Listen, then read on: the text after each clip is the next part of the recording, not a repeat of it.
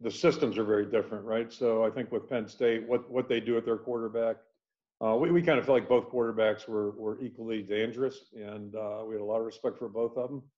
I would not compare Nebraska's scheme necessarily to Penn State's in that, the X's and O's part, but I would compare it in that both quarterbacks, again, are very dangerous. They can hurt you maybe in a different way than the guys that from Penn State hurt you, but getting hurt's getting hurt. It doesn't matter how it is. And both these guys are really capable of making plays with their feet, with their arm, and their head. So that's a it's just one of those deals where there's a lot of pressure on your defense at every position because both these quarterbacks can run. They can get outside and throw it. They can get outside and run it, and that makes it a big challenge for us. Well, we're playing better.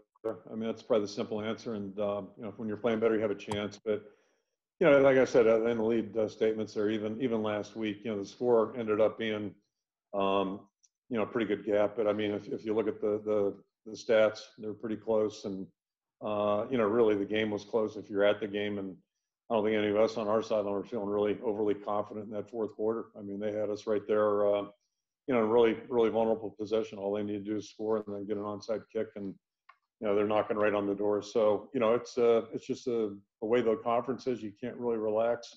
We did have a chance maybe a couple weeks before, but I can assure you, nobody in our camp saw it coming in either case, and sometimes it just happens. But I think it's a credit to our guys playing better football. And I will say this, I think our guys are, for the most part, staying focused for the full 60 minutes. And that sometimes is easier said than done.